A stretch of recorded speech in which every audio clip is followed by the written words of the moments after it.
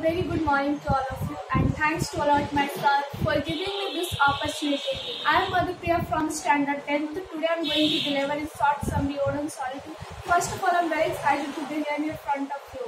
So now start. The poet of the given poem Ode on Solitude draw a beautiful picture and that was composed by a famous British critic, the poet of new classical period in English literature. He was also satirist and in his famous work The Wreck of Love, The Dunkard, Asian Man, Asian Criticism. In the first stanza of this poem, they describe the vision of a happy man, according to him, of a person whose wishes and wants to care, whose wishes and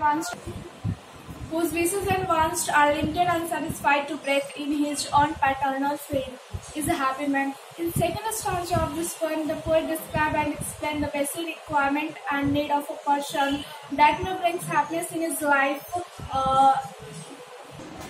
The man who gets milk from his animal, food from his field, cloth from his sheep, and also tent from shade outside, and fire in summer, winter from his fridge, respectively.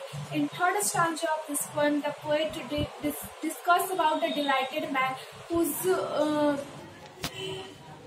In third stanza of this poem, the poet further discusses about a delighted man who is blessed of his relatives or friend, whose passes time every softly, where is a strong physically and yet mental, remain peace and quiet throughout his day, is also a happy man. In fourth stanza of this poem, the poet mentions some other qualities to remain happy. He suggests take proper rest and study different kinds of books which are enough to entertain a human being.